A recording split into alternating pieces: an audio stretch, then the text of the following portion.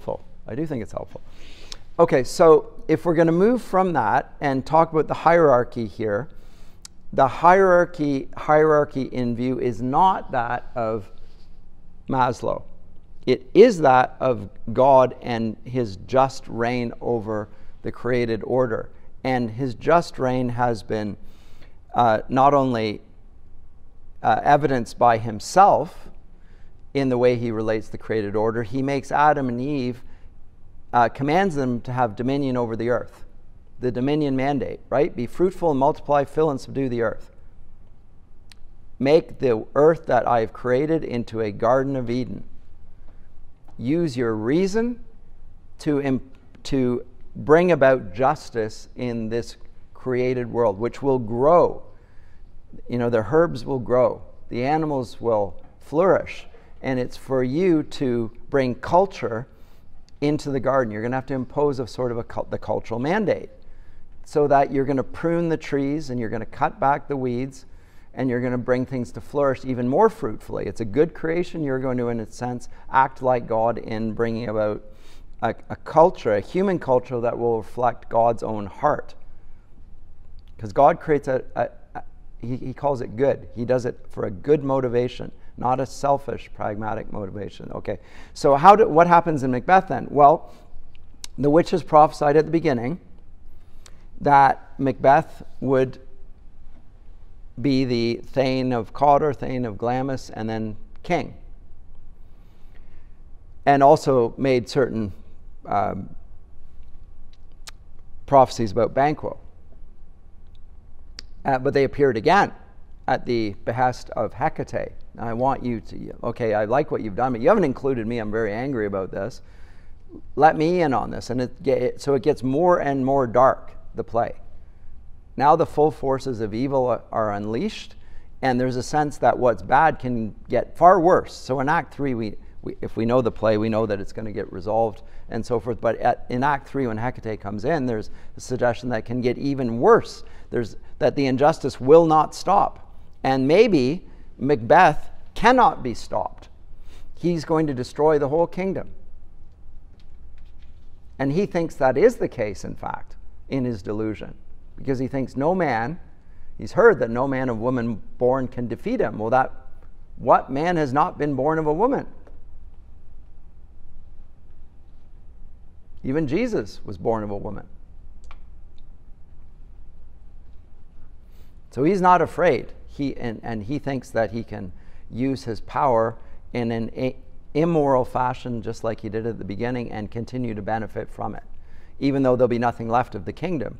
He will have no opponents because he'll have killed them all. Okay, but then what's the point of having a kingdom? You'll have no subjects.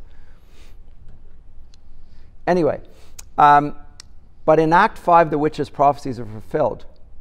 Firstly, Birnin Wood does move and attacks the castle. How is that even possible? The wood wouldn't move. Well, in Tolkien's Lord of the Rings, it does, right? In the Two Towers, you see the forest of Fangorn, it's now moving. And in fulfillment of prophecy, and he's clearly got Macbeth in view here. But it moves forward.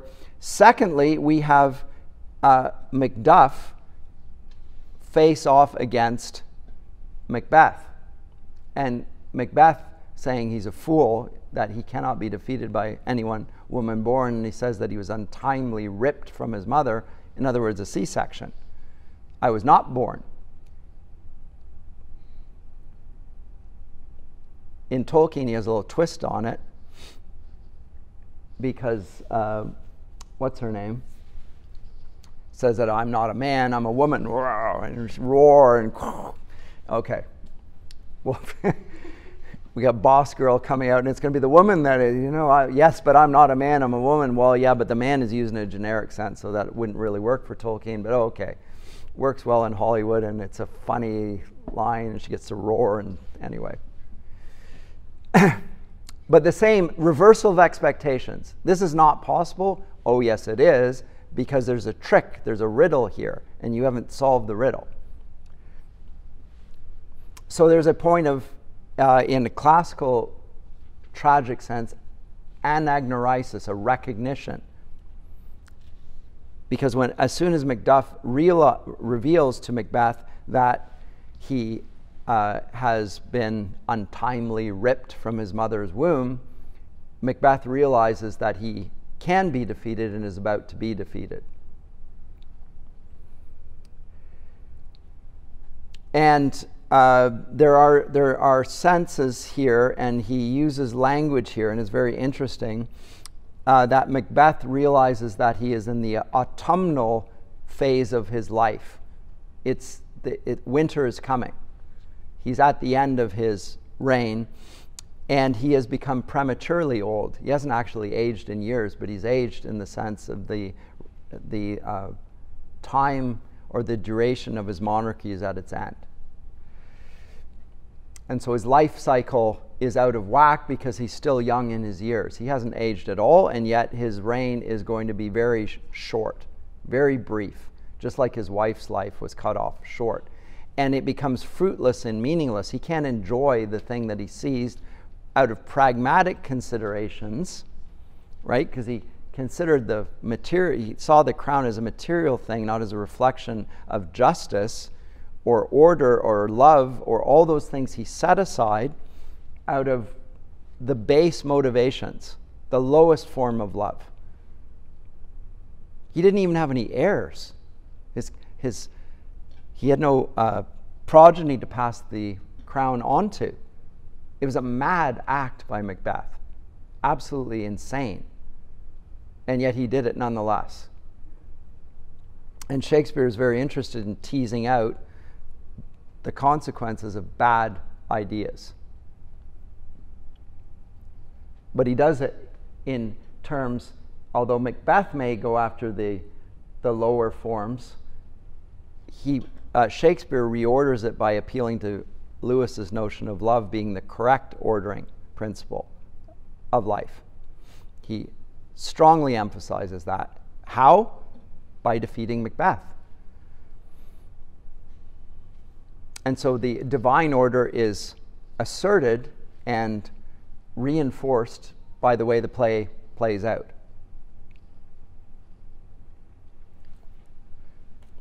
And we've seen various forms of madness. Last time in Act 5, Scene 1, we looked at Lady Macbeth going mad.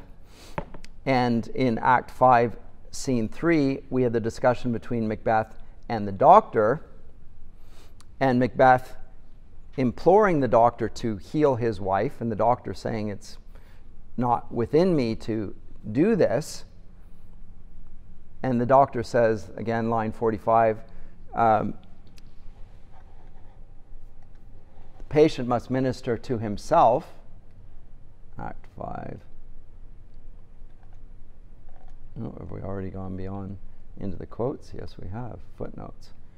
I don't want that. Scene 7, it'll be Scene 3.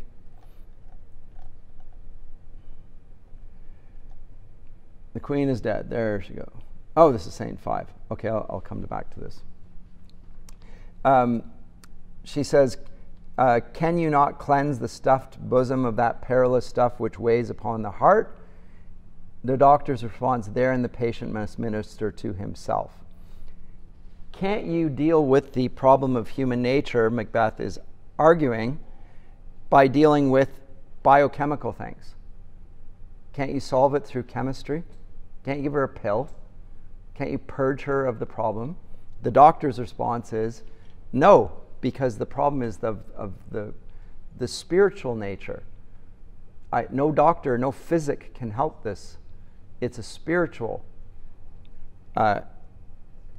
problem, and a spiritual remedy must be sought. So Macbeth, your view of life is totally disordered. And what does Macbeth say? Throw physic to the dogs. I'll none of it. Come put mine armor on, give me my staff. So he just, heck with the doctors. I'm going to go out and I can't do anything about Lady Macbeth. I'm going to go out in battle and have a physical conflict as if it were ever only a physical engagement, as if there weren't spiritual matters involved in the entire affair. He's going to act in a mindless fashion like a great oaf which is what he is at this point. He's a man of violence. Okay, Shakespeare's not opposed to that per se, but he's a man of violence without any morality. He's thrown away his moral nature, acted as if it didn't exist, and now acts as if battles were won solely on the basis of physical strength. And he's not worried about that. Let's carry on. So he has cut off his own head and he's hollowed out his own chest, with the exception of one virtue, which is that of courage, which is now most powerfully expressed indeed. He's a very courageous man. He fears nothing. So, scene 4, the drums and the colors of the battle scene and the discussion. Let me come to Act 5, however, because it is, I think I talked about it last time, but I want to come back to it here. Satan says to Macbeth, the queen is dead. The queen, my lord, is dead. Macbeth, she should have died hereafter. There would have been a time for such a word. He doesn't even have time to mourn his wife now while he's in battle. But also, it's of no moment, in a sense. It's irrelevant because life is meaningless. He's imagining a future in which things like acts of devotion, acts of moral reverence would be meaningful. And at the moment, it's just material need that is preeminent. It expresses his worldview to the utmost, this speech. She should have died there hereafter, and then she would have had a time for such a word. Then there would have been time for such a word. Tomorrow and tomorrow and tomorrow creeps in this petty pace from day to day, to the last syllable of recorded time. And all our yesterdays have lighted fools the way to dusty death. And now in reference to her, his wife, because remember she always insisted and walked around with a candle because she was afraid of the dark, and the dark had I submitted to you, a spiritual and a theological reference, and so she's afraid of a world which she denied was true at the outset, namely that she is a moral being and we live in a moral world and there are consequences for that. She denied that it was even valid, and then having committed the heinous act, is afraid of the dark like a small child. So here, out, brief candle, a reference to his wife, but also to life in general. It's more, I think, more of an existential statement than this. And it reflects Macbeth's own view of the world at this point. This is how bad he's become. Out, brief candle. Life's but a walking shadow, a poor player that struts and frets his hour upon the stage, and then is heard no more. It is a tale told by an idiot, full of sound and fury, signifying nothing. And then a messenger comes in and he says, "Thou comes to use thy tongue, thy story quickly." Okay. But this idea that there is no meaning to life. It's a human life lived well or lived badly, when it ceases to exist, means nothing. This is not the end of Macbeth here. He will move a little further even and explain that language itself is even meaningless. His words say that life means nothing. He will find that there's no signification to words even. It becomes a total man of action, like an animal. Animals also don't speak. People, when they're about to get into a fight, they usually flight before they fight. When I say flight, I mean it in the sort of Anglo-Saxon sense of you trash talk first.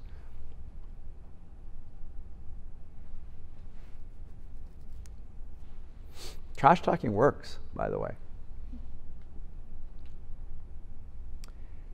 It intimidates the person you're going to fight, and they think they can't win, and so then you don't have to fight because they cower and submit before the physical combat even begins. If that doesn't work, it helps you because you've degraded the person with your words, and now it's easier for you to treat them as if they're not a human being, and you can just pulverize them.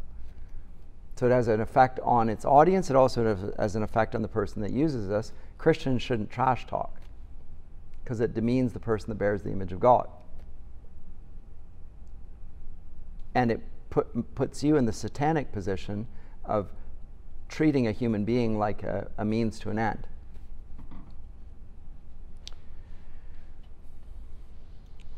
All the same, this is what happens. And in the end, he's going to renounce his words. But what happens next? What does the messenger say? Gracious my Lord, I should report that which I say I saw, but know not how to do it. Well, say, sir,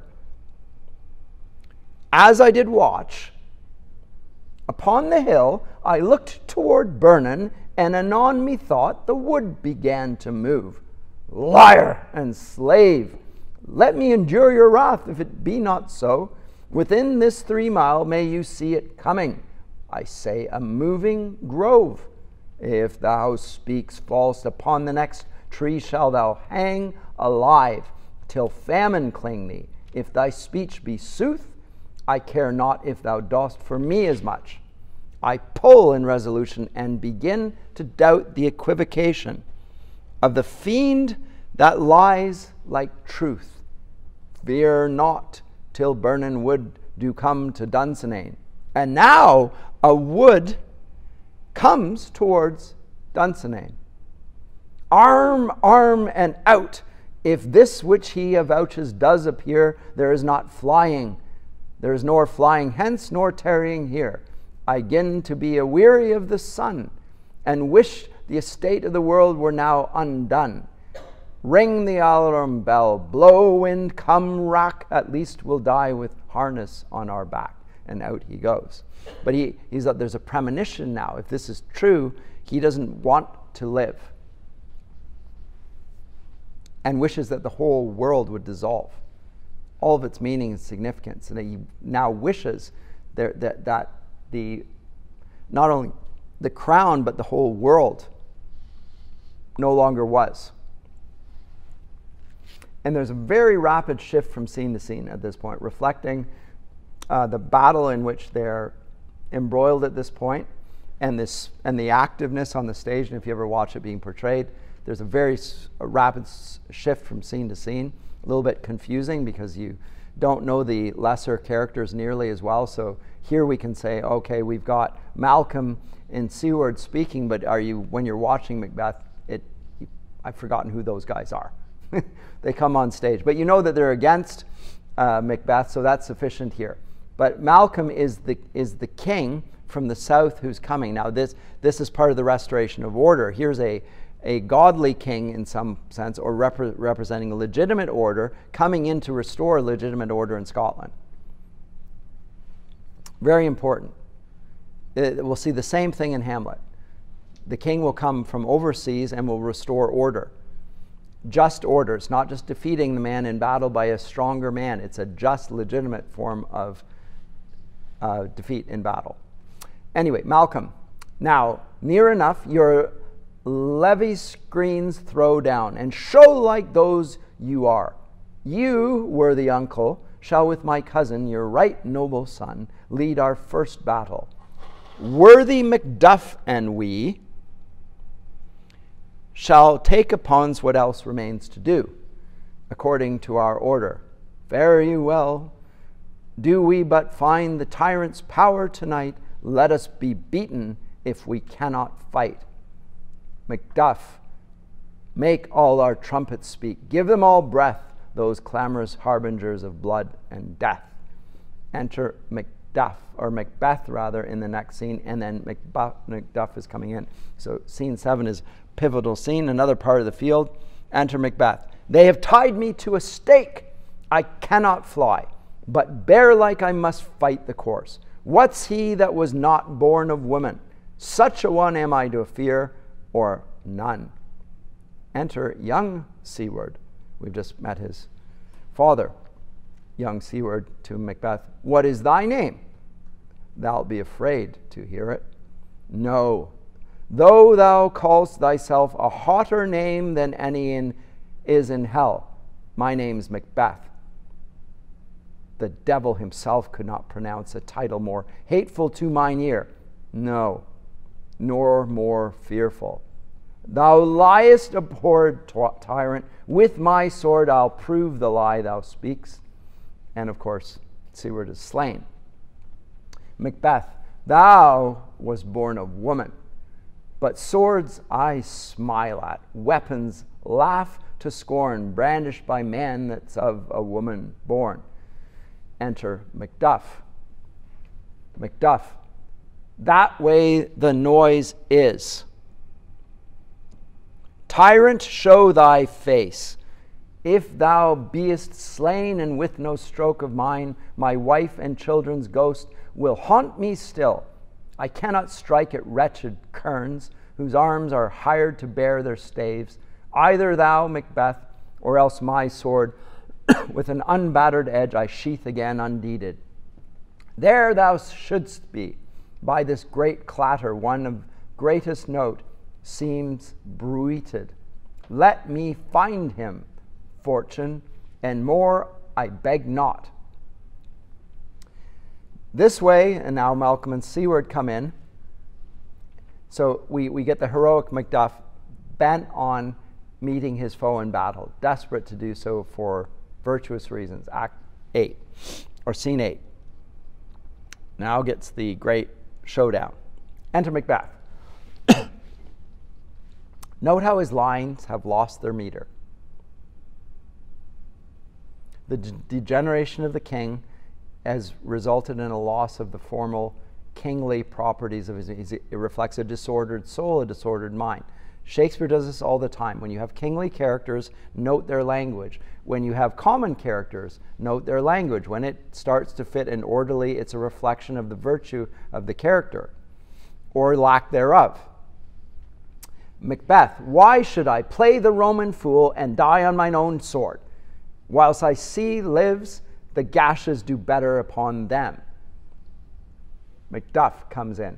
Turn, hellhound, turn. Of all men else I have avoided thee, but get thee back. My soul is too much charged with blood of thine already. Macduff, I have no words. My voice is in my sword, thou bloodier villain than terms can give thee out. Fight, alarum. Thou losest labor, says Macbeth. As easy mayest thou the entrenchant air, with thy keen sword impress as make me bleed. Let fall thy blade on vulnerable crests. I bear a charmed life, which must not yield to one of woman born.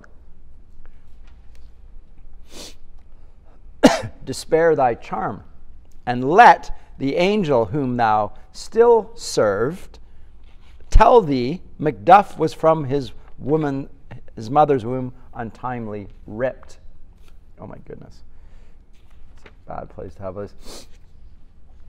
Accursed be that tongue that tells me so, for it hath cowed my better part of man. And be these juggling fiends no more believed, and palter with us in a double sense, that keep the word of promise to our ear, and break it to our hope, I'll not fight with thee. So he now wants to retreat. Just simply at the words, I'm not of woman born. Suddenly all of his courage is gone.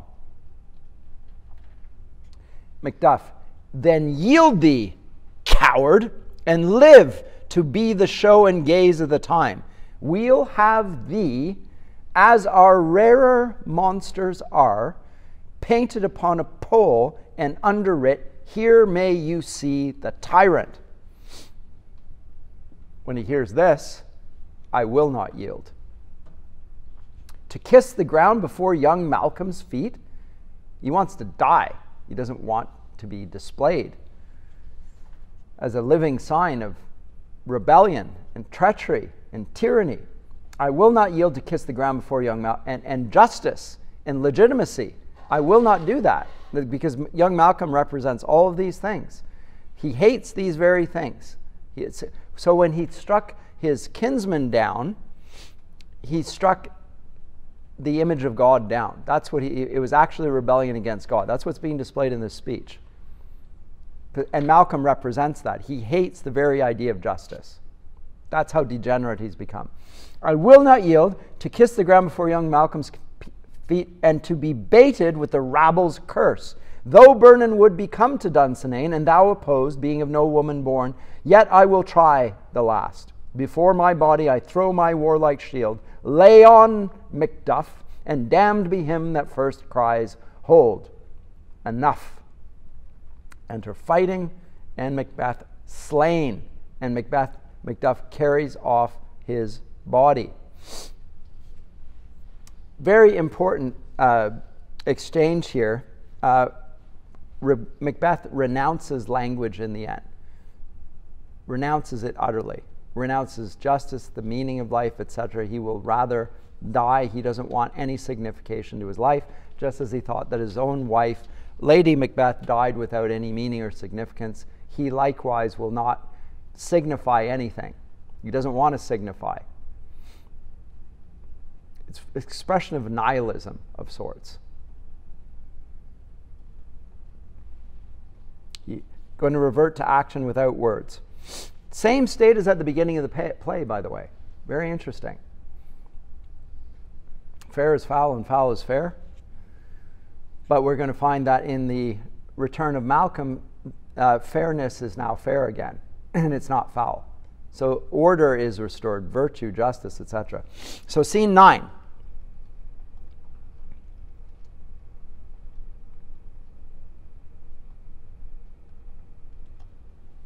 At least in my book, here it has it in this edition as a continuation of that.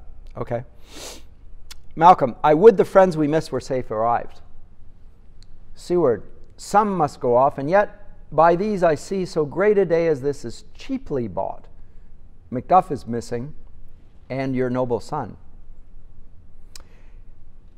Your son, my lord, has paid a soldier's debt.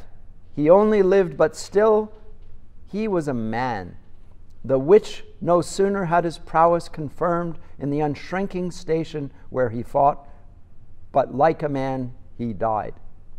Then he is dead? Aye, and brought off the field. Your cause of sorrow must not be measured by his worth, for then it hath no end.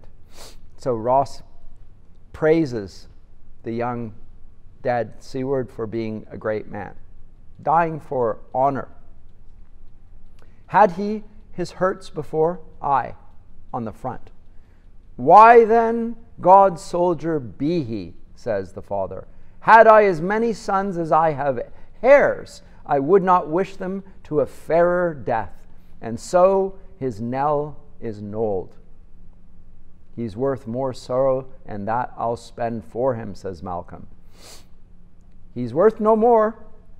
They say he parted well and paid his score, and so God be with him. Here comes newer comfort. So now, the young Seward represents all of the virtues that Macbeth represented at the beginning of the play, when he was honored by the king. But here he's fallen in battle, nonetheless he died honorably. So honor is being honored by the king. Unlike when Macbeth ruled, when dishonorable acts were being legitimized and criminals were becoming the companions of the king, now we have a true king rewarding virtue and honor. So a restoration has happened. The tyrant is dead, and now the restoration is ensuing. Enter Macduff with Macbeth's head. Hail, king! Hail, king, for so thou art. Behold, there stands, where stands the usurper's cursed head. The time is free. I see thee compassed with thy kingdom's pearl, that speak my salutation in their minds, whose voices I desire aloud with mine. Hail, King of Scotland! And all, hail, King of Scotland, and then a flourish of trumpets. Malcolm concludes the play, very tight ending. We shall not spend a large expense of time before we reckon with your several loves, your loves rightly ordered.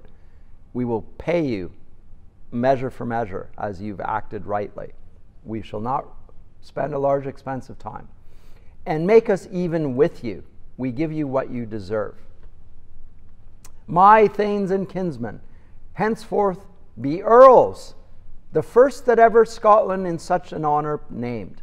What's more to do, which would be planted newly with the time, is calling home our exiled friends abroad that fled the snares of watchful tyranny, producing forth the cruel ministers of this dead butcher and his fiend-like queen, who, as 'tis thought, by self and violent hands took off her life. This, and what needful else, that calls upon us by the grace of grace, we will perform in measure, time, and place. So thanks to all at once, and to each one whom we invite to see us crowned at Scone. With the stone of Scone, where Scottish kings are crowned. So it concludes with note rhyming couplets. So not only do we have rhyme, but we have rhyming couplets. Only at the end. Order, harmony, symmetry, proportion, justice meted out. Those that deserve to get it. So very, very tight, orderly ending to a play that began in disorder where fair was foul and foul is fair, where fair is now fair and foul is gone. It's a tragedy nonetheless, because Macbeth is a great man who chose the wrong path. And so, it attains its tragedy by getting a sense that this was a great man. Macbeth was a great man, nonetheless, who fell. So be warned, those of you watching this, that you not undo your own nature in the belief, the vain belief, that you can get to the top of the pyramid by going low. That's the demonic logic of Maslow's hierarchy of human needs. It's a demonic logic. It's a non-hierarchy. It denies spiritual realities, which are most central to human nature, as even his chart or his little image displays. Any comments or questions before I conclude with this, and we'll take a break, and then we'll move on to King Lear.